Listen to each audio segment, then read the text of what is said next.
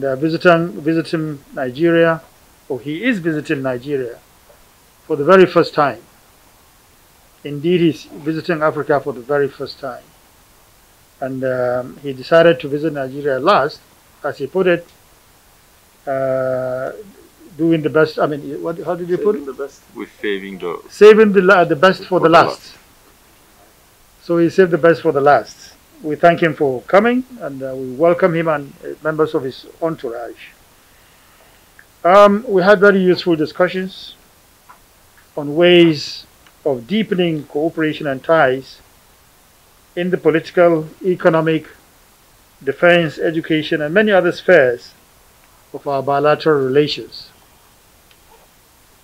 We've enjoyed robust relations or interactions with the Republic of Korea at both bilateral and multilateral levels. Both of us have pledged to strengthen these ties and reinforce them for the mutual benefit of our countries and people. We've shared ideas on global terrorism and the alarming escalation of the menace, especially in the Gulf of Guinea. We've also, broached on issues of security in the Sahel, the Lake Chad Basin regions of West Africa, or if you like, of West and Central Africa.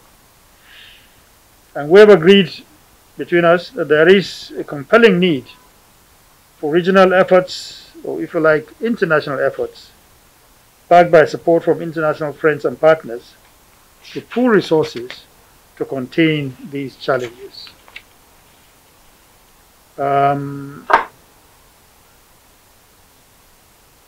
We have encouraged Korea to partner with us by ensuring more investments and, of course, transfer of technology to Nigeria.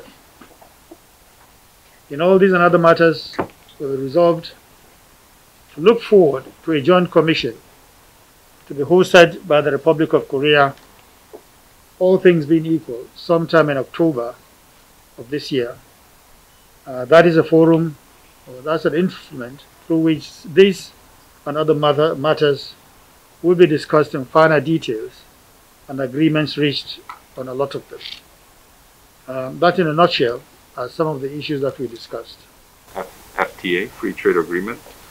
With Korean experience and knowledge, there's a huge potential of cooperation and much room for co-prosperity.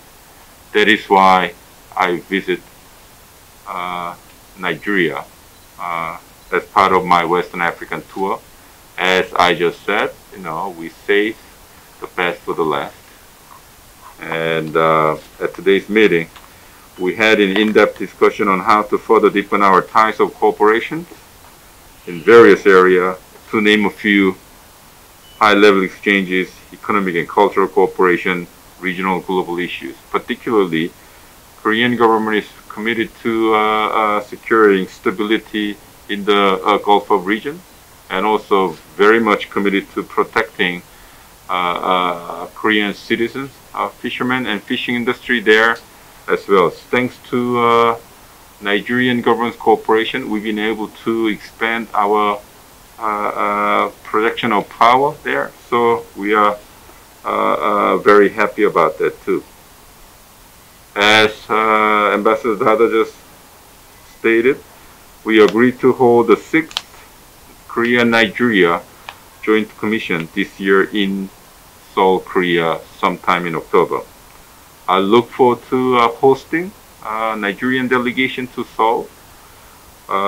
We will extend our warmest hospitality so that we can enhance our bilateral relationship to another level.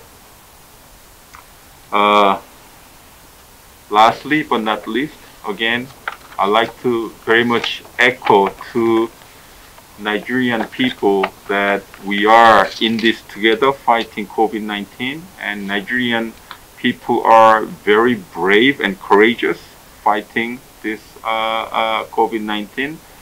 I know that pandemic changed our normal way of life, but I'm sure that with the two nations cooperating with each other, we'll be back to as we used to be, and we'll be much more closer. Although we have some quite long distance, distance is just nothing, you know.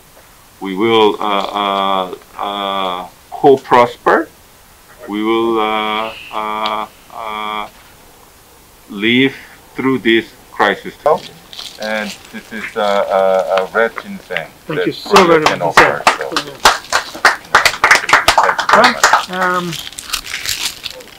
There's some artwork. Oh. Argungu Fishing Festival. Oh. In some parts, I mean, in Kebbi state of Nigeria.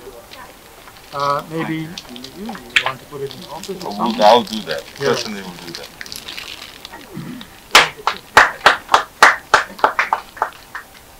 All right. Thank you. Thank you very much. So let's put it in here. All right. Peter, love you. Good.